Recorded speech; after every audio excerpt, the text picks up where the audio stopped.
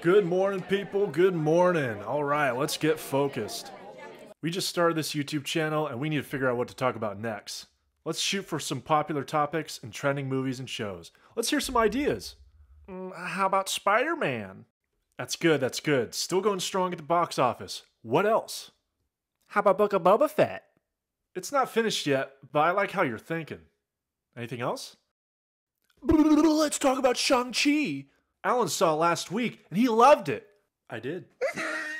I think you're onto something, man. I think you're onto something. Hey, Max, you've helped us with some great ideas before. What say you? Well, I think we should do something a little different. How about a retro review for the 2003 Ang Lee Hulk movie?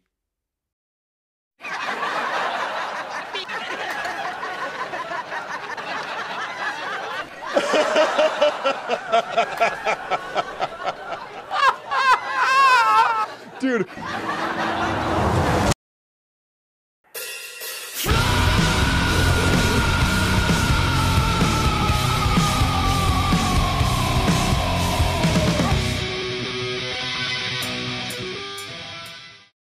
Okay, I know what you're thinking. Out of all these movies I can review, why this one? Well, I'll tell you, but first, here's a history lesson. Critics did not care for this movie. It was panned by fans and absolutely bombed at the box office. A movie that I think has been forgotten and buried. Why am I reviewing the 2003 Hulk movie? Well, it's because I think this movie's reputation isn't deserved. It's deeper than your average comic book movie. And it was made before there was even a perfected comic book movie formula that we all have nowadays because of the MCU. It was less, you know...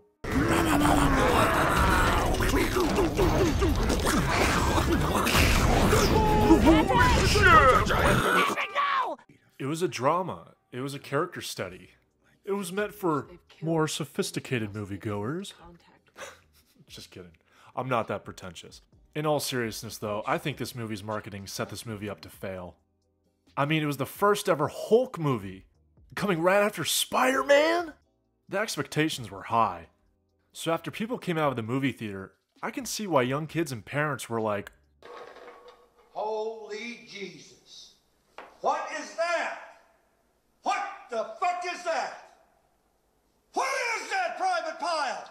So as a fan of the movie as a kid, and still a fan of it today, let me tell you why I think it's a much better film than it gets credit for. It's 2003. A year earlier, Spider-Man came out, and it blew my freaking mind, dude. Life-changing. Epic. Iconic. So when they announced a Hulk movie to come out a year later... Let's go! Oh, you know I was hyped. I wanted everything with the Hulk logo on it. Hulk toys, Hulk books, Hulk puzzles, for God's sake! And even that sweet green Hulk Hershey syrup that probably took a couple years off your life. It didn't matter. I was hyped. It was my new obsession. Even after seeing the movie, I was still amped for the Hulk! I even made a new Hulk story. Called it Hulk 3. Yeah, dude. Didn't even need a Hulk 2. Because this idea was so genius. Want to hear it? No! Okay, let's read it. So I titled it Hulk 3, The Hulk Returned. I guess. What happened the second time? No one cares! Because this is the best Hulk story ever. Alright, let's go. Chapter 1. Hulk Time. When Bruce was at his brother's birthday, everyone he knew was there. Betty was there, and his friends were there. But then a big thump came, and all the party stuff was knocked down. Then a Bigfoot crashed through the roof and squished mostly everything.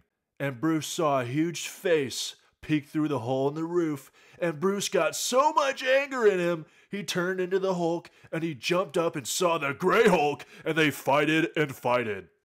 Just trash. Great material. I may want to keep this to publish. So here, let's skip a couple chapters to keep it secret. All right, chapter 4. Hulk to the rescue. In the afternoon, Bruce went to a fancy restaurant, and after he ate, The waiter gave him his bill, and when he saw how much it cost, he said, "What?" And the bill said $1 billion and 38 cents. After that, he went home and went to bed.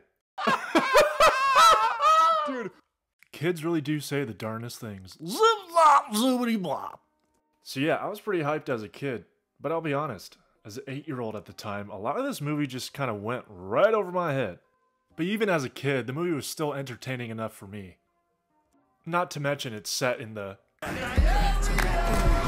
that? Tell the people that Goldwater is back. Like that? Anyway, even though I liked it as a kid, rewatching it again recently made me appreciate it even more and see what Ang Lee was going for. He wanted to make a drama that looks deeper into trauma and repressed anger, instead of just making Bruce Banner one-dimensional and Hulk just a silly green giant wreaking havoc. It doesn't always succeed, but at least to me, these characters and movie are way more interesting than the 2008 one. Even the CGI looked better in 2003 compared to 2008. I'll talk about that later. As for Mark Ruffalo's take on the Hulk, I like it. He's more of a side character, but his version is interesting and badass, even if he was kind of nerfed in Endgame. But to me, the definitive Hulk movie is still Ang Lee's, and I'm sure a lot of people are going to be like, what? I don't know, just compared to the other Hulk movies we've gotten, I've just enjoyed this one the most. Really, I have. I also think every actor in the movie really gave it their all. There's some really good performances mostly.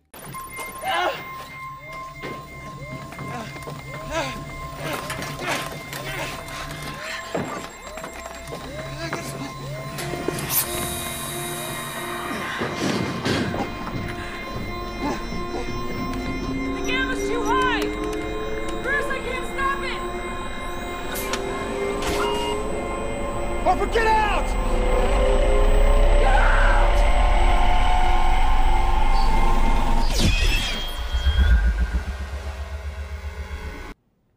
I was watching you. You were gonna die, and I was gonna have to watch you die. Betty, I'm sorry. Really? Hey, I'm not gonna explode, okay? Are you sure about that? Stop! Stop! What? Stop! What? Think of all those men out there in their uniforms, barking and swallowing orders, inflicting their petty rule over the entire globe. Think of all the harm they've done to you, to me, to humanity. I'd rather die. That's your answer. And indeed you shall die. And be reborn. A hero. Of the kind that walked the earth long before the pale religions of civilization infected humanity's soul. Go!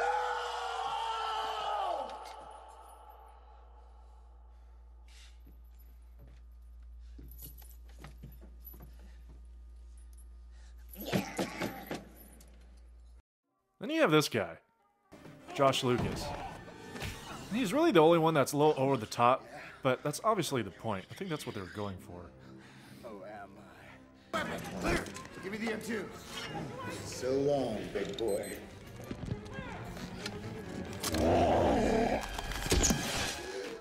Oops. Come on now. Tell me those scenes aren't cool. As for the tone of the movie, well, it's serious as The only humor is the tank to the nut scene. Other than that, this movie is drama and seriousness for 2.5 hours. And honestly, that's what I like about it. The movie is engaging enough for me that I didn't need any tension breaking or thrown in humor. I seriously doubt Marvel would make a movie like this again. A film about a father experimenting on himself illegally, only to pass his mutations onto his newborn son, and then be so afraid of his creation, he tries to murder the boy, only to murder his wife, but then because he's crazy as fuck, he wants to come back into Bruce's life, only to harvest his DNA and make himself stronger because of his ego and to finish the project he started? You what? And then you have Betty Ross, who is emotionally disconnected with her father and with Bruce, and as you're watching this movie, you're like, damn, dude! The themes of this movie are deeper than what you get in your average MCU film. No wonder people were into it.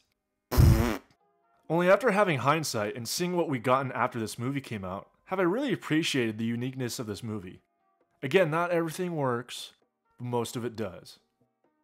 Also, I don't want to leave this out of the video, but the soundtrack to this movie by Danny Elfman is just so epic to me.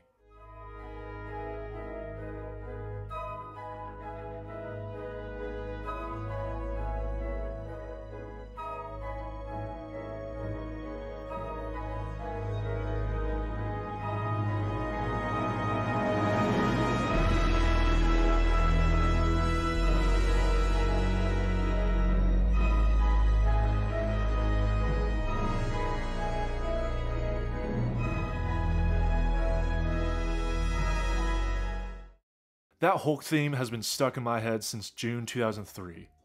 So good. Now let's talk about the special effects. Still, to this day. To this day!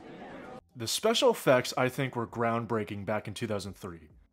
Even in 2022, for some reason, this 2003 Hulk version looks more realistic than the 2008 and Mark Ruffalo CGI. I mean, am I tripping?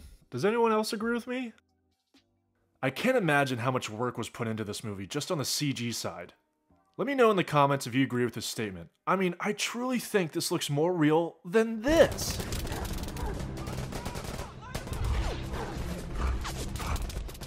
But I'll admit, some shots look worse than others. What is that? What is that, Private? Remember, it's 2003 here. A negative I have is the dog scene and the end fight scene.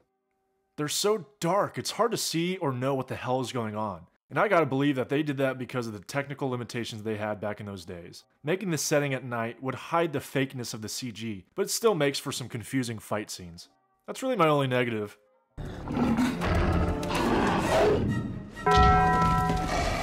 Also, the end fight sequence is like way out there. You got a giant Hulk bubble of emotions? Giant emotional Hulk bubble? What? At least this part is epic, though. Struggle no more, and give me all of your power. You think you can live with it? Take it! Take it all!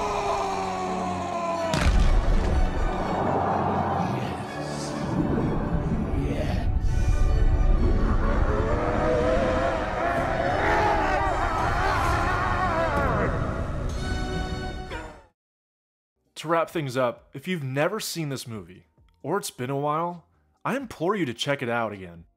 After all these years of so many superhero movies, it was refreshing to go back to this one and enjoy it even more than I did as a little 8-year-old kid. Now don't get me wrong, I enjoy the hell out of the MCU, and even the DCEU. But the genre has gotten crowded, and sometimes one of them comes along that stands out a little bit more than the rest. Good or bad. And going back in time to one of the very first comic book movies showed me that Ang Lee's Hulk was trying to do its own thing. An experiment. And for that reason, at least to me, it is one of the most underrated comic book movies ever made.